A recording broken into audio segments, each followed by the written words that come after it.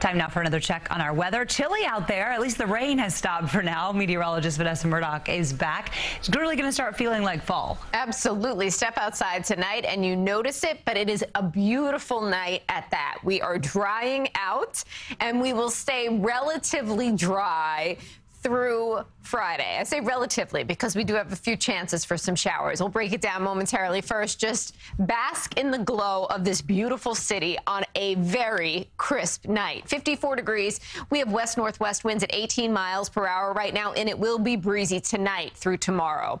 Checking out the temperature trend, it's been one of steady decline.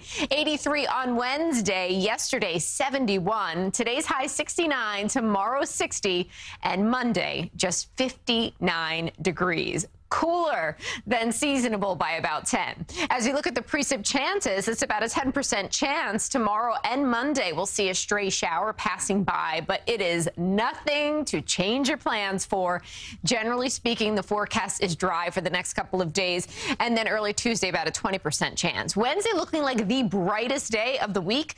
Thursday a 10% chance, and unfortunately Friday into Saturday looks to be unsettled again and potentially soaking again on Saturday, just like today was for some. Kerhonkson this afternoon through this evening picked up nearly 3 inches. North Hallandon, well, just over the 2.5-inch mark. Armonk about 2 1/3, and in the park, just over the 3rd-inch mark. But the park has been picking up a tremendous amount of rain this season, 14 3/4 inches for fall thus far, a surplus of over 8 inches. And the last time, just to make us all weep, that we saw ample sunshine over the weekend, September 2nd to the 3rd. All right, let's talk about what's happening out there. We've got this cold front pushing through, kept Philippe away from us, and now behind it, drier, cooler air is pushing on in. Hour by hour through your forecast, the overnight skies are clear.